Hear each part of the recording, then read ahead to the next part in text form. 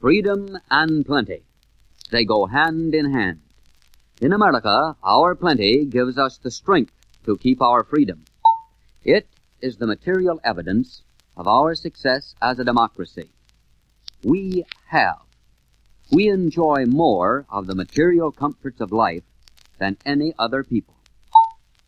Telephones, for instance. We have one phone for every 7 persons. England has one for 16.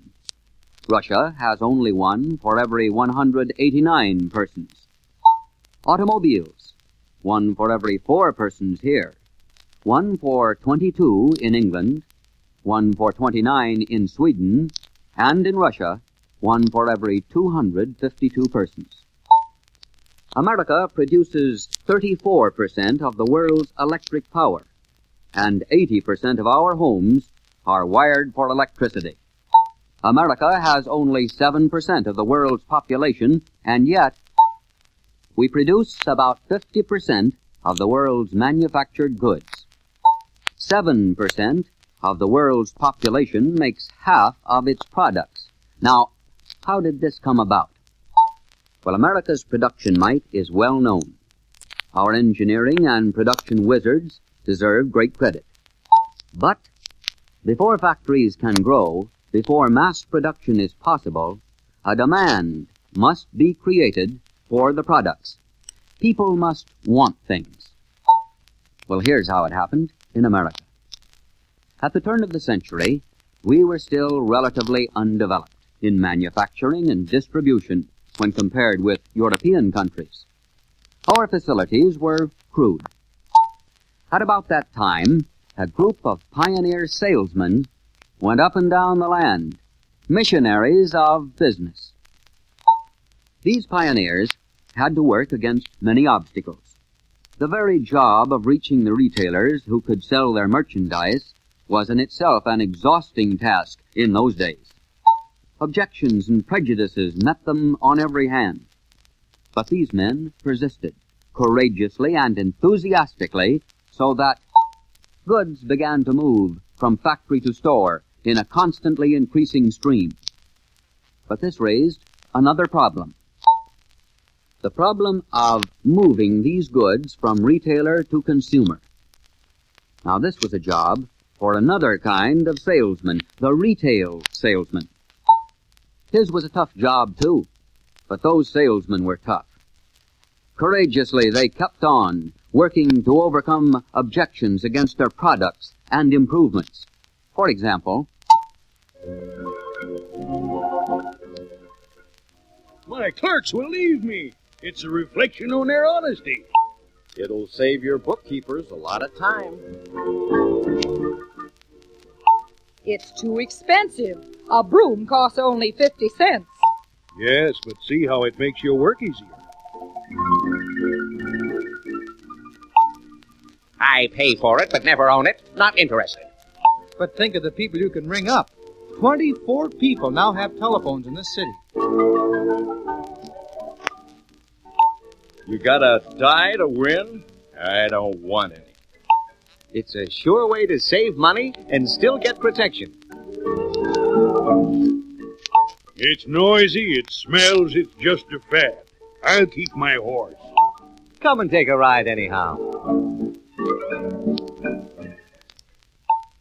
in spite of all these prejudices, those pioneer salesmen kept their enthusiasm, their courage. And slowly but surely, they won consumer acceptance for the products they sold. People began to buy, and so factories got more orders. Then small factories grew into big ones. New companies sprang up to meet the demand for goods. This was proof of the importance and the effectiveness of the new American salesmanship. Some of the pioneer salesmen became executives, trained new men who went out to create additional consumer acceptance, and still more factories were built. Whole communities developed around the industries. This process continued over several decades, building America into the greatest, richest nation of all time. Salesmen created the demands which led to the growth of American industry during the first half of the 20th century. It was salesmen who helped make possible America's engineering and production development. For today, we know how to produce. But there are still millions of people who need millions of the things salesmen have to sell. And so, authorities say that there's an even bigger job for the second half of the century. The job of better distribution of goods, to bring more and better things to more people, to help all citizens attain higher standards of living, constantly improving our national welfare. Today, salesmen have a greater opportunity than ever before to create the demand which will use the goods America's tremendously expanded facilities are capable of producing.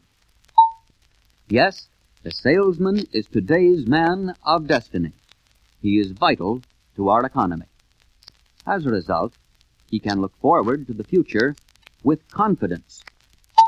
He knows that he will be recognized when he does a good job. As a salesman grows older in experience, he can become more valuable, and thus his job is more secure. A good salesman can always make money, even in times when general business is slow. Perhaps the biggest advantage enjoyed by the salesman is the experience he gains in human relationships, as well as experience in business methods, organizing, and planning. Because of this experience, more executives come from the ranks of salesmen than from any other group. For instance, 38% of the presidents of American corporations are former salesmen. The next largest group represents only 17%. Among today's salesmen are many of tomorrow's executives. And you, who are engaged in selling, are in this group, modern counterparts of the old pioneer. But yours is a greater opportunity. While the old-timers were building America, they were building a method of distribution, a method new to the world. They learned some fundamentals unknown or unpracticed in other countries. They developed our American way of creating a demand for goods, a way of moving merchandise through salesmanship. All that they learned by long, hard hours of work against obstacles, all that they learned is yours. The foundation has been laid. To build on that foundation means to develop in yourself those things which have been proved by experience. Qualities like optimism and courage, the techniques of handling people, managing your time, knowing your goal and keeping your sights set on leadership. And you who build on this foundation, you who apply those fundamentals, you have an opportunity unparalleled in history. The opportunity to build America to new heights of prosperity, and to build for yourselves whatever success you want in this life.